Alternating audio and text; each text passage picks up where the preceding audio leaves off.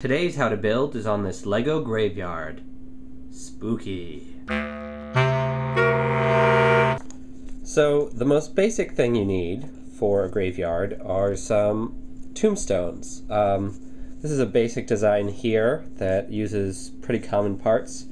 It's 3 1x4 bricks, 1, 2, 3, and then 2 1x2 downward slopes on top. Depending on how big you think your gravestone should be, you could also do just 2 1x4 bricks with maybe some 1x4 plates for different sizes. However, if you want sort of a more curvy top, another way to do it is, so this is again 3 bricks, 3 1x4 bricks, then this is a 1x2 plate with a 1x2 tile, and 2 little cheese slopes on the top. If you're not having cheese slopes, this one I just used some regular 1x1 tiles there for a different sort of look. If you've got them, these arch pieces are going to be one of the best ways to have like a curved excuse me, got a little frog in my throat today, and not a Lego frog. These curved arches are going to be one of the best ways to have a nice curved gravestone. This is 2 1x2 plates on top of one another, 2 of those, and then you can either have a 1x2 tile across the top to make it smooth, or here I'm using a jumper plate and then I'm going to add this little cross on top. This cross is just a bunch of 1x1 round plates. This is 5 of them in a Technic half beam.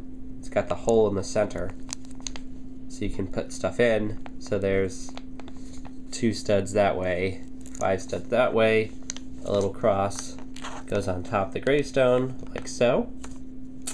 You know, some gravestones are different shapes. This one is 2 of these, which are 1x2x3 tall slopes on a 1x4 plate, and then just some cheese slopes on top to round it off. Though you could use a variety of things to top it off. This one's in dark gray. Obviously you could do your gravestones whatever color is appropriate. Light gray is very common, but you know, some graveyards have white tombstones. Black could even work for some things, dark gray. So this is using some curvy slopes. I don't know if these have a better name. I just think of them as the basic curvy slope. And these are on 2 1x6 bricks with a 1x2 plate in the middle. So those are some basic tombstone designs. Another type of grave marker is just a simple cross. So this is 1x3 plate at the center here. And then I've got 2 1x1 bricks below, and 2 1x1 plates topped off with a 1x1 tile, and putting a tile here so we don't have any of those pesky studs showing. Just didn't seem appropriate for the graveyard to have the studs on the crosses, but it's up to you how to do that. So there's a little cross. Some bigger type, more like grave markers. Not sure, plinth might be the appropriate name for this. So this uses these corner bricks, 4 of those,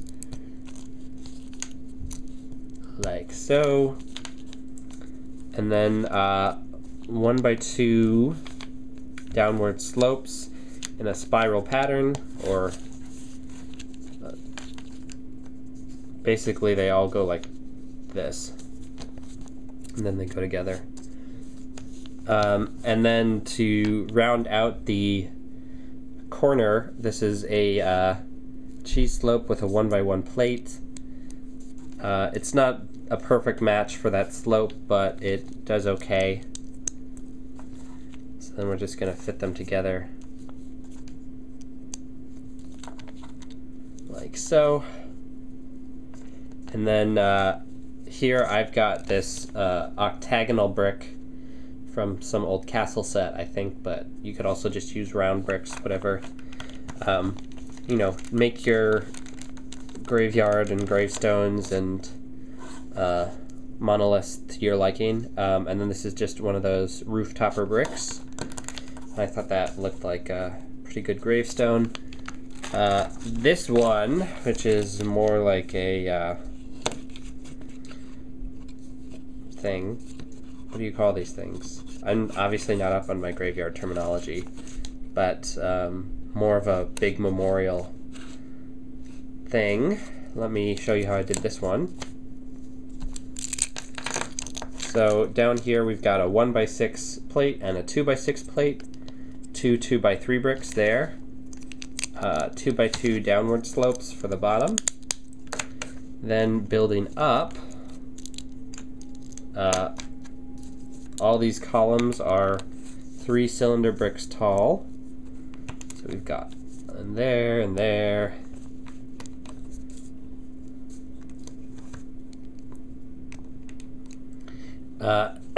Then in the center there's a little mini tombstone, so 2 1x2 bricks with a jumper plate on top, and then a 1x1 plate and a 1x1 round plate.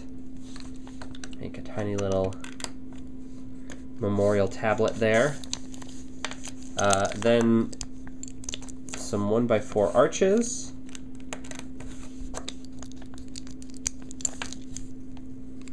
So yeah, I just Googled graveyards online and was looking at different types of headstones.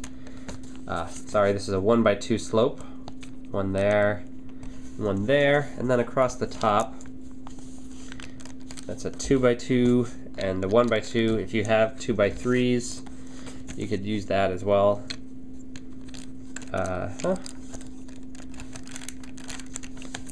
And then 2x2 and 1x2 tile to top it off. There you've got your gravestone.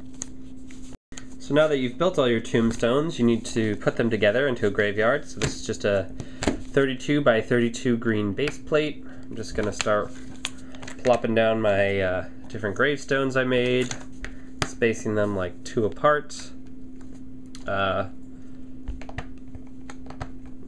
Alternate the rows a little bit so that they don't all line up perfectly. Put the big one there, little cross over here.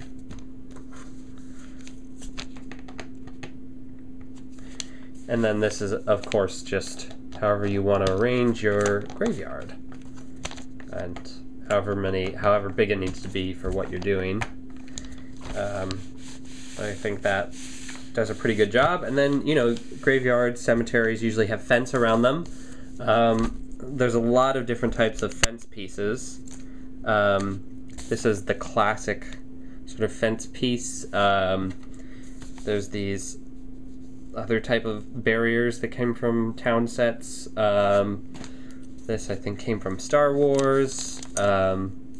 This is sort of the new type of fence that is in a lot of sets. I've got a whole bunch of it in black, I think mostly from Arkham Asylum, the old set, but that's an option. Another thing you can do is if you've got ladder pieces, you could do them in brown. I happen to have a few in black.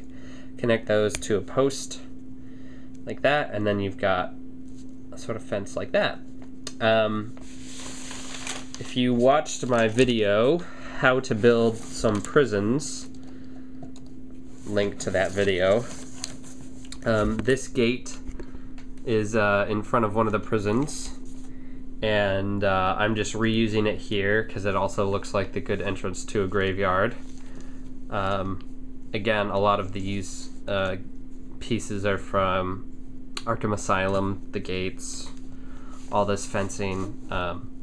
Just put some pokey spears and stuff on top to make it a little more intimidating, because you want your fence to be scary, to keep bad things in the graveyard if it's a spooky graveyard, or just because that's what we do with graveyards.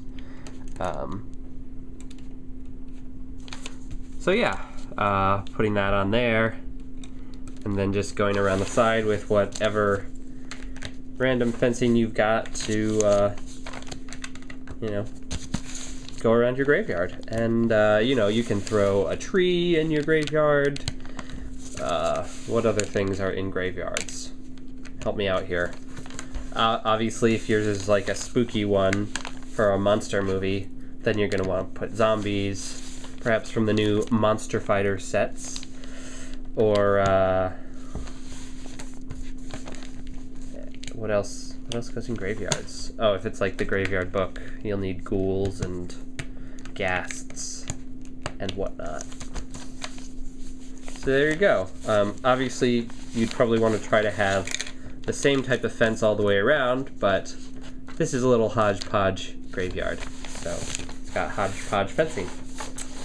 So yeah, hope you enjoyed this how to build, and as always, let me know what you'd like to see in future episodes in the comments, and if you build something cool based on one of my videos, leave a video response so that we can all check it out. Alright, there you go. Spooky graveyard, woo!